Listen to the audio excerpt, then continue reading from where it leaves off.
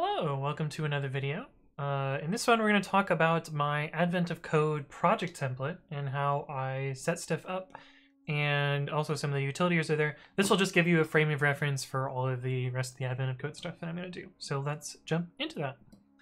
Okay, so I am going to clone my Git repository. I have everything version controlled. GitHub.com, Anthony writes code /AOC 2020. I've numbered these based on the year. I also have ones for 2018 and 2019. If we cd into this folder, you'll notice we're partway through 2020, so I haven't filled out everything yet.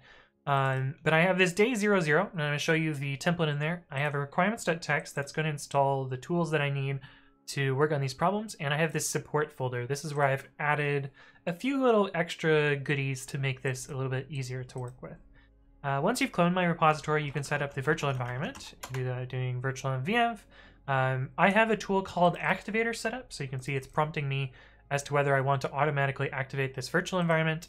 I'm going to say yes, and you'll see that it has automatically activated this. Now, to install these requirements.txt, I'm going to do pip install -r requirements.txt. This is going to install two things. One is that little support library that I talked about, and the other is PyTest. PyTest is going to help me validate my solutions before I try and submit them. And you'll see inside support, if we look at support, there is a setup.py and a setup.cfg in here. That's how I provide a separate Python package with these helpers in it. And support.py contains two things. One is a timing context manager. This is just a very rough estimate to show like how fast things are running. It's not scientific in any sort of way. If you want to do actual profiling, I was just looking into a profiling tool. And the other thing that it provides is this download input function. This is actually used by a command line tool, which I'll show you in a second, which downloads the puzzle input so you don't have to navigate on the web. It does this by sending an authenticated request to Advent of Code using a cookie. So you'll have to download your cookie. I'll show you how to do that in a second as well. So if you go to day 00, this is kind of the template that I copied to each of the days. So let's say I was about to start on day 6. I would do cp-r day 00 to day 06. Note that I've zero padded the numbers here. This is important so that GitHub sorts these folders properly. If we cd into day 06, you'll see that I have a couple of files here. One of them is input.txt, which if you cat input.txt, it starts blank. This is something that will be filled in by your puzzle input. If we look at part1.py, you'll see a bunch of stuff set up here. I'll go over each part of it. Basically, I have a command line tool. This is what I'm going to use when I want to actually run my solution. And it takes a single input, which is the data file, and that data file defaults to the input.txt that is next to this Python file. That way, if I just do python part1.py, it will just run this for me. Inside my main function, I've set up a thing which opens the data file, starts the context manager for timing, and then prints the result of the compute function with the contents of that file.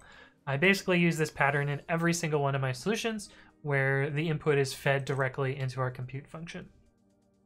Now, in my compute function, I've set a little bit of, starter code here. Almost always the first part of implementing one of these problems is looping over some split part of the input. So I put s.split here. Sometimes this turns into split lines. Sometimes this is s.split on a comma. Sometimes this is s.split on new line.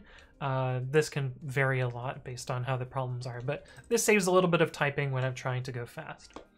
And then finally, there's this test function here, and I use this to validate the sample inputs that are often given with problems. So sometimes the problems will have a short input, and I will, go in here and make like input s equals the short input here. So say it was like a bunch of numbers or whatever. I would copy and paste this, of course, and then in my test case here, I would just put input s and this expected value. So let's say it was supposed to be 42.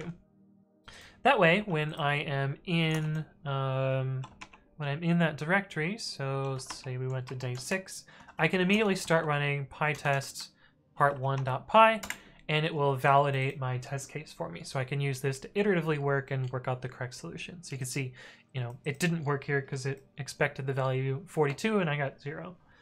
As I implement the problem, I fill these out here, and then finally when I'm done, I will run the Python script. And so you can do that by doing python part1.py, and it'll print out some, you know, timing here. It's kind of funny that a completely empty file takes, you know, 31 microseconds to run, but yeah, it's Python, so it's kind of slow, so that's why that happens. But anyway, this is the template that I use, and this is the basics of how I go to solve Advent of Code. Hopefully this was useful for you. There will be follow-up videos to this which will have, you know, solutions to individual days, so check out those. And there should be a playlist in the description if I don't forget. But anyway, thank you for watching, and I'll see you in the next one.